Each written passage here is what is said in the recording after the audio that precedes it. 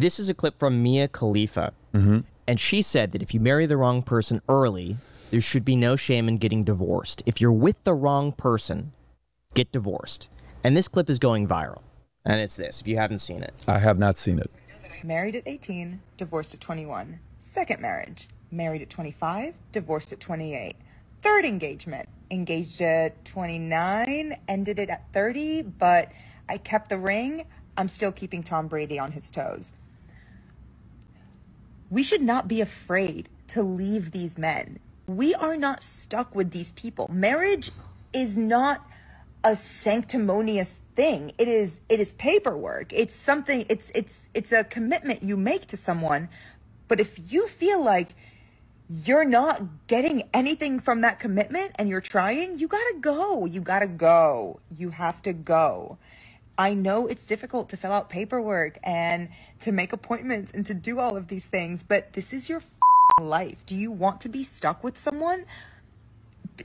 Period. Do you want to be stuck with someone? Is this girl? She's a porn star. Okay, yeah. It depends on what she's saying here on a couple different things. One of the most important books I read on relationship was 101 Questions to Ask Before You Get Engaged. I read this book, and the woman I thought I wanted to marry was like, no, that's not what you're looking for. You want this. Like, wow. Out of the 101 questions, like 54 of them were important to me. So then I was talking to 4 girls at that time. I gave them all the books. And I said, I need you to read this book, and let's have a meeting together to go through the answers. I knew 3 of them wasn't going to work out. My wife and I had a 6-hour meeting with that book. And then I'm like, okay, cool. Let's date for a year and a half, then I'm going to marry this girl. We date for a year and a half. We have a bunch of fights. You know, and then eventually I'm like, nope, I'm going to marry this girl. But I knew after I read the book, this could be somebody I can invest my time into. But most people don't marry based on values and principles. Most people marry based on nice breasts, based on a beautiful butt, based on a beautiful face, based on an incredible chemistry in the bedroom. Sex was great. You went to a nightclub, you danced good together, you have a blast together, you laugh together. All of that stuff aren't the reasons to marry, okay?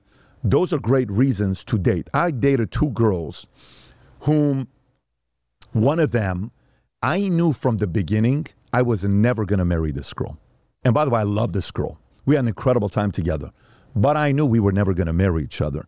Did we have fun? Unbelievable fun. Did we do crazy things together? Out of control. Was it a blast? Yes. Yes. Was I going to marry her? No. Was she going to marry me? No. Eventually we sat down and we said, look, this is not working out. And I want to get married.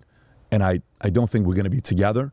I said, I'm not going to date anybody until you date somebody first because I want to be respectful to you. Boom. She goes date somebody first. I said, now you're dating. Boom. Now I got noom, and I started dating. Another girl I was dating, eventually, one day, after being together for 2.5 years, we had the awkward moment. Sex is amazing. We're having a lot of fun. We're like 2 kids. You would see us, you'd see us at Venice Beach. She's on top of me. We're just wrestling. We're having a blast. We're laughing. Of course, we're having a fight, and some couple unfortunate events happened that, took away life out of the relationship, and we lost a lot of momentum. But it got to a point one day, by the way, I'm an atheist at the time when I'm dating this girl. One day I'm like, I want to know if we're together because we actually have substance and things to talk about, or if it's sexual and fun. I said, look, I want us to go a month without sex. And she says, what? See, I want us to go a month without sex. Are you joking? Nah, I'm serious with you. You're joking. There's no way you can do this. I don't know if I can do this. I'm saying let's try to see if we can do it. To see what we do late at night, great. First time we go out, hey, movie's done. At an expedition, you want to, I'm going to drop you off. Now, you got to realize my pants, they're about to blow up. I mean, I'm like ready to do something with her. I'm like, babe, we got to spend some time together. I'm freaking on fire with testosterone. I'm a high testosterone type of guy. And I'm dropping her off and I'm just cursing myself out. What the hell is wrong with you? Man, you should have done this. Next night, same thing. Next night, same thing. 2-3 weeks later, we don't have anything to talk about. I'm like, great relationship. I don't know if we can be married. So then I say, let's go to church together. See if we can figure something out here. Are you being religious? No, I'm just trying to figure out if I want to get married. You want to get married to me? No, yeah, I want to get married to you. I got a ring. But I don't know if we can make it work. I don't know what marriage is all about. We need something to have a basis. And we go to church one time, so uncomfortable for her. I'm like, I'm not going to make you do this. And then eventually we broke up. She's happily married. She's got beautiful kids. We're still in contact. I'm very happy for her. And the other one is also happily married, got kids, all that stuff. Why is this person getting all these eyeballs? A porn star is getting, who cares? She's saying some opinion that people want to hear, apparently, is that you can break a marriage. Oh, in her space? What is marriage in her space? There is no meaning in marriage in her world. Why should even anybody react to that video? You're talking about a porn star who goes around and marriage after marriage after marriage. In that world, what is the basis? What is the standards? I think the worry is that she is teaching people that getting married is not that big of a deal, and if it doesn't work out, just divorce. Oh, so you don't like that? What do you think about that? I think in a sense, well, my parents are divorced. I think if the marriage is not working, I think it takes two people to equally want that marriage to succeed.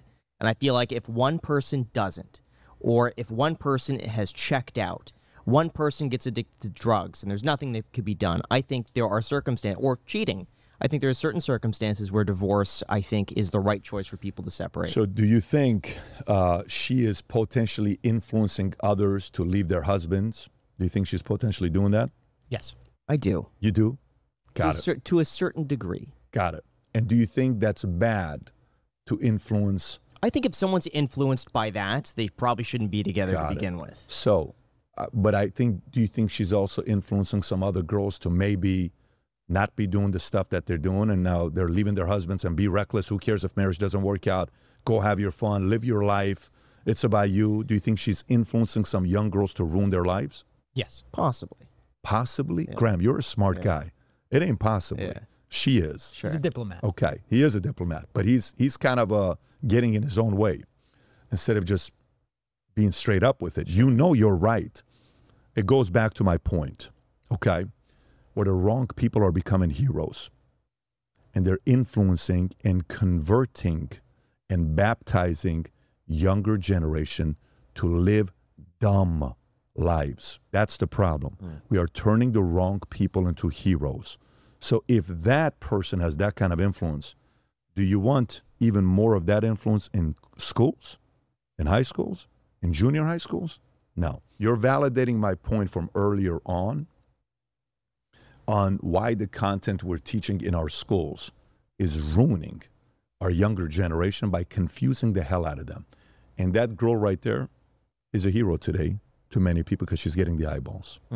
She's now, what would happen if she all of a sudden came out and she says, I've lived a terrible life. I've made a lot of dumb decisions. I've been selfish my entire life. I've changed my life. I'm now going to church. I found God, or you want to live a different kind of a life. I'm no longer drinking. I'm no longer smoking. I'm no longer doing drugs. I want to figure out a way to be a mother one day because I want to invest into something that's got high rate of return. And I want my daughters to be proud of me. I'm not proud of my past, but I want to change, and I want to set the example for my kids to know that even a person like me one day can choose to change, so can others. There is an element of hero-making machine in that story. We need more of those stories, not these types of stories.